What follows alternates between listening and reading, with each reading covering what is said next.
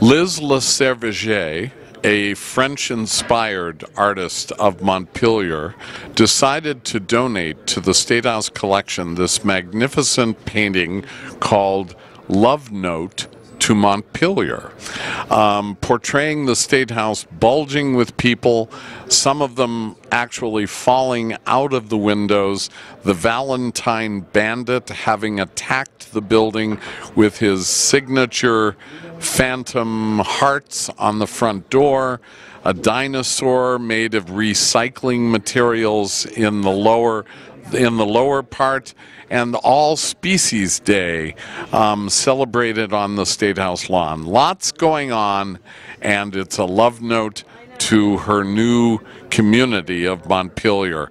We're delighted to have it as part of the State House collection.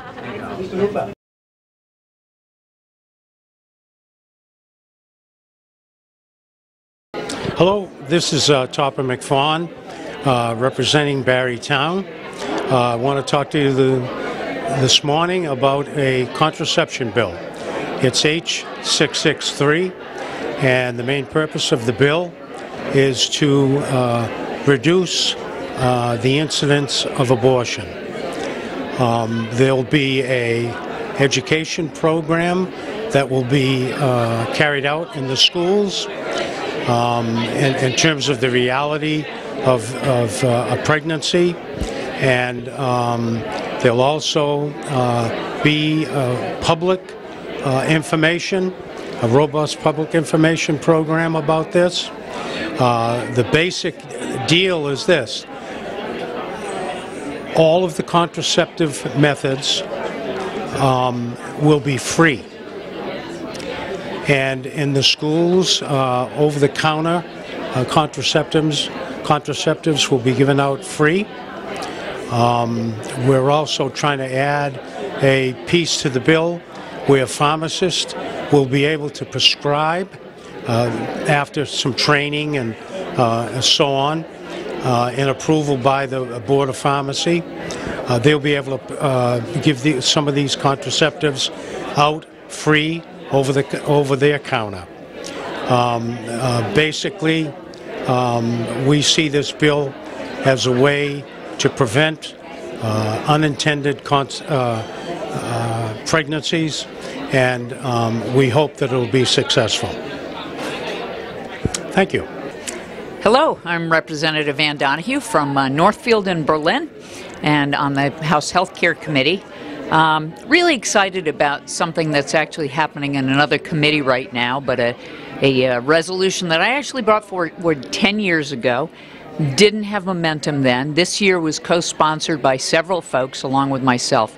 And it looks back to a pretty dark time in Vermont history, and that was the eugenics movement, when we sort of took all the folks that we were scared of or didn't like or were different from us and decided that they were the cause of negative things happening in our state and we should sterilize them. Hopefully we've learned better, but the reality is we still mistreat and misapply laws to people that we think are different or don't like. So it's a really important thing to recognize what we did in the past and learn from it. So this resolution is really an apology, an acknowledgement and an apology for what we did at the time. It's pretty scary if you read some of the documents. The governor of our state, editorials in the Free Press saying, you know what, our institutions are filling up with these folks and we can't afford to do that. We can't allow them to continue to propagate. Some of these were folks just because they were very poor and therefore didn't have access to education. The Abenaki population was particularly affected, but anyone really with a label, either developmental disability or a psychiatric disability. So it was a pretty scary time for folks. I'm really glad that we're looking back and acknowledging it and at least making a statement about it and hopefully reminding all of ourselves to not put that kind of labels on people and treat them differently as a result. Hi, I'm Curt McCormack, representative from the city of Burlington. I represent the Old North End and downtown Burlington. And here in the legislature, I chair the Transportation Committee, and I will talk about that a bit today. The most important thing I think we can do in our committee this year and in the next few years, but especially this year, is to deal with climate. The transportation sector contributes more to climate change than any other sector of the economy in Vermont. It's actually true in most states, but it's especially true here. Actually, we drive more than the national average per person, and we also have done a lot of good work on cleaning up our electric power grid, the power plants that we have here and the power that we buy.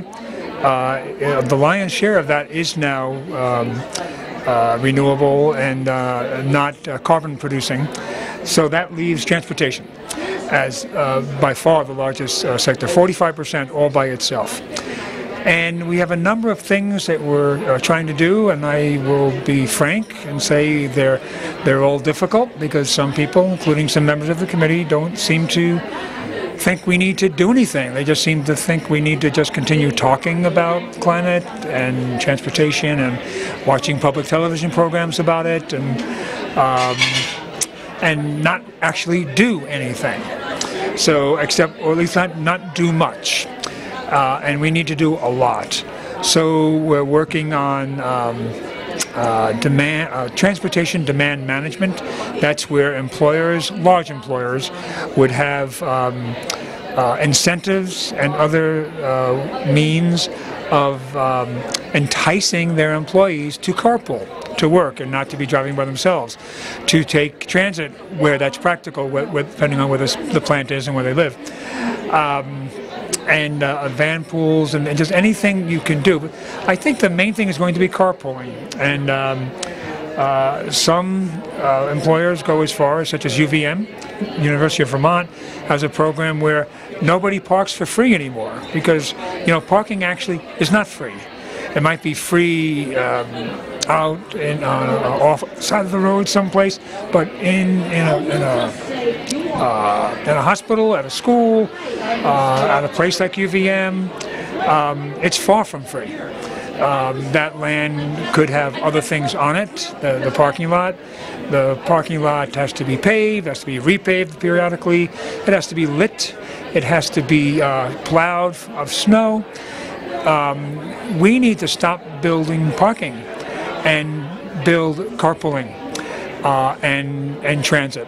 By transit, as you know, we mean mainly buses in Vermont, but also rail. We want to have more on EV incentives, electric car incentives, to try to incentivize those to buy them. Not those that don't need the incentive, but those that do. Try to turn that around, put in a lot more charging stations. The governor's plan is a good one, where we would have a charging station, a level 3 charging station. Those are the ones that charge very quickly. We would have one of those within 30 miles of every home in Vermont.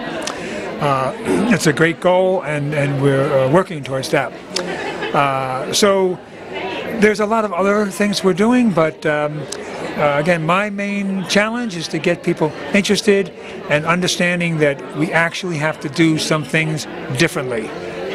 Hi, I'm Representative Mike Yantachka from Charlotte, Vermont, and I'm a member of the House Energy and Technology Committee. And we have passed out the Global Warming Solutions Act, which is an act that will put into state requirements the goals we've had for reducing our greenhouse gas emissions in line with the Paris Climate Accord, which the state has signed on for as a member of the Climate Alliance. And the goals would be to reduce our greenhouse gas emissions, which, by the way, have increased by 13% over 1990 levels by today. And the requirement is to reduce greenhouse gas emissions to 25% below 2005 levels by 2025, and then 40% below 1990 levels by by 2030, and then 80% below 1990 levels by 2050. Climate crisis, the climate change crisis is real. It's affecting us now. It's costing us $15 million a year in infrastructure damage from extreme weather events right now. It's changing our climate so that we have shorter winters and longer growing seasons and more precipitation. So we have to do something about it. The bill creates a climate council, climate action council, that will be composed of members of the administration as well as some members appointed by the House and some appointed by the Senate. And this climate action council will be tasked with creating a plan that will help us reduce our greenhouse gas emissions. It also requires the Agency of Natural Resources to develop rules, regulations that will help us achieve the plan recommendations. And these rules will be looked at by the legislature, and if there is any additional legislation that's required to authorize Agency of Natural Resources or the Agency of Transportation or any other agency of government to do their job, we would have a say over that. And any appropriations or revenues generation that would be required by the plan would also have to be approved by the legislature, so there is legislative oversight. If A&R fails to enact rules by a certain time, there is a cause of action. A citizen can sue to require the agency to do its job and do those. There are no damages assessed, so it's basically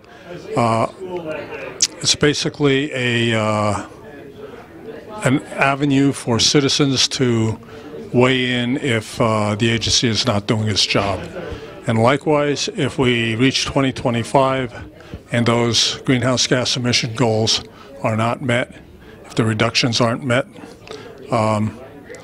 then a citizen can bring a cause of action and require the agency to revisit the rules and come up with the recommendations to achieve those emission reductions. So we hope to get this bill passed tomorrow on second reading.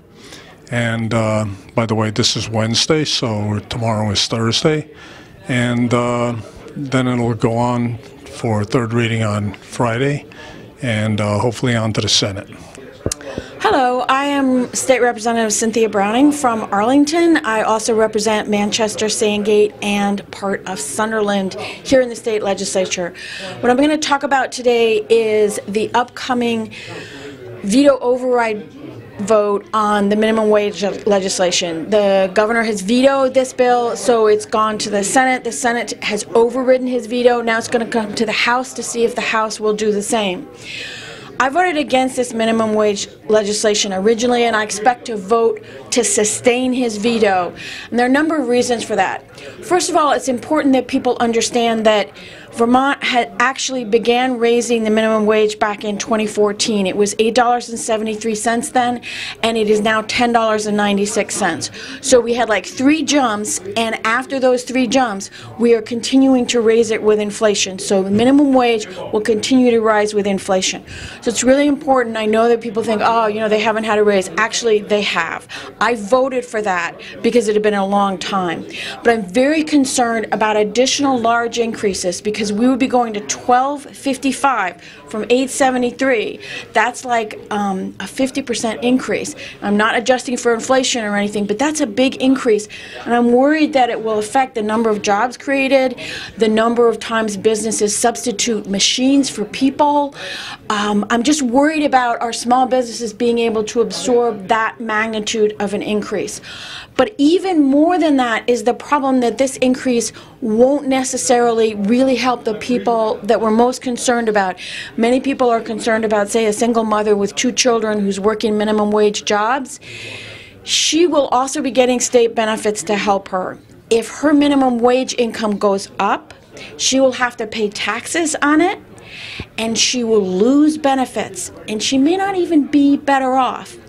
And if the cost of labor goes up, sometimes what businesses do is they have to cut back on hours, because they can't always just raise their prices to recoup more revenue. Remember, they're competing with Amazon, they're competing with New Hampshire, with entities with whole different cost structures. So I just think it's too much, too soon, too fast. If we really want to help low-income workers, it would be better to increase what's called the Earned Income Tax Credit. This is a way in which Vermonters who earn all of their income working for wages can get a refundable tax credit that really reliably increases their after-tax income. I don't believe that this minimum wage increase is the right thing to do now. Another factor is that sooner or later we will have a recession. We haven't had a recession in a long time, and that means it's due. It may be overdue. And the last thing you want to be doing is raising wages going into a recession, because you'll just end up with more people losing their jobs. And that's what this bill does, because there's no way to stop it. There's no recession trigger. There's no way to say, wait a minute, this is not a good time to raise wages because more people will lose their jobs. We're going to stop. There's nothing about that in there. There's no regional variation. We know that wages are going to be higher in the Chittenden County area than they are in Caledonia or Essex or Orange or Bennington County, and yet all of the state will have the same increase in wages. I think that's going to be very hard on businesses in our rural areas. And if it's hard on businesses, it's hard on workers, and it's hard on communities. So I will be voting to sustain the governor's veto. It isn't that minimum wage workers don't need help. They do. We have given it to them. We are continuing to give it to them. But the Earned Income Tax Credit would be a better, more reliable thing to do than this minimum wage increase. Thank you. My name is Brian Smith. I'm a state rep from Orleans 1, which carry the towns of Derby, Morgan, Charleston, Holland, and Brownington. My House bill is 847. It's pretty much being called the flag bill around here, and it's in the Education Committee right now. I sponsored it myself for the sole purpose so I wouldn't have to put anybody else's names on it. I figured it would cause some controversy, and I wished it hadn't, but the purpose of this bill is to slow down school board process so that these school boards can discuss further educational funding. Tax dollars are going into a lot of wasted time in school board meetings, and this bill is not designed to take away from anyone, any group or any ethnic group or any particular group. What it's designed to do is K through 12 is supposed to carry the Vermont flag and the United States flag on its properties. The taxpayers from both sides of the very liberal aisle, the very Democratic aisle, and the very Republican aisle, or conservative aisle. And the whole purpose of this bill is to let these school boards concentrate more on education funding and spend the tax dollars that everybody is spending way too much of more on education of the kids than anything else. That's the whole purpose of the bill. I wish more people understood it. I hope to have the opportunity to explain it to the Education Committee once I hear back from Chairperson Webb, excuse me. Thank you. Hi, I am Representative Charen Fegard. I represent the towns of Highgate, Franklin, my hometown of Berkshire, and Richford. I sit on the House Ag and Forestry Committee. And this session, we have been working on a few different issues.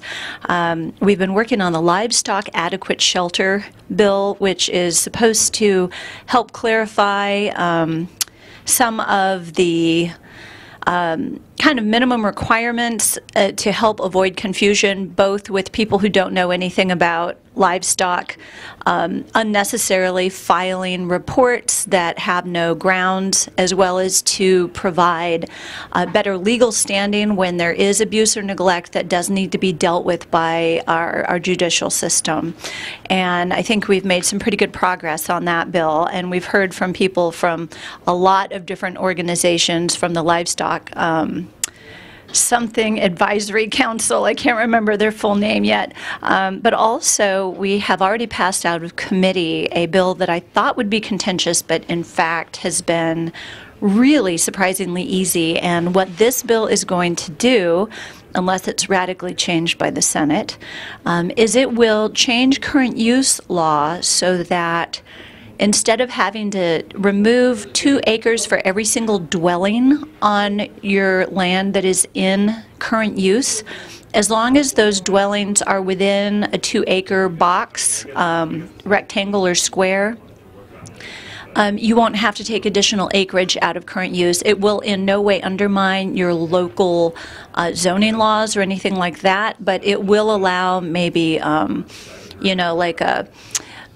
small home for your kid who wants to stay and work on the farm, or maybe a little vacation cottage so that you can Airbnb that.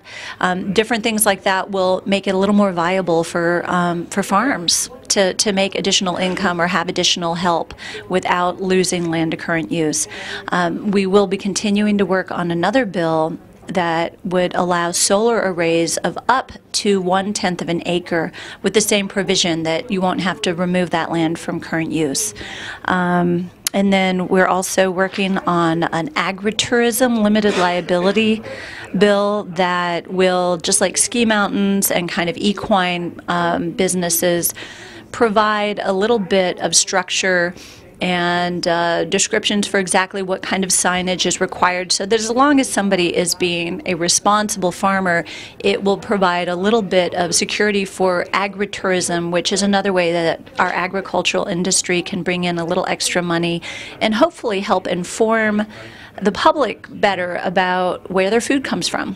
So, thank you.